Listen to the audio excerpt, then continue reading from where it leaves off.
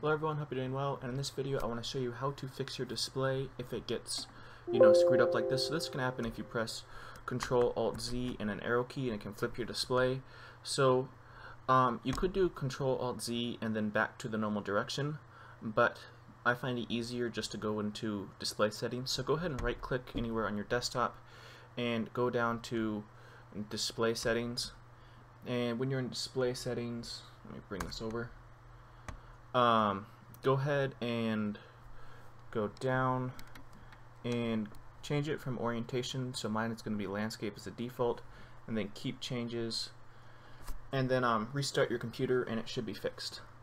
Thanks for watching. Hope this helps.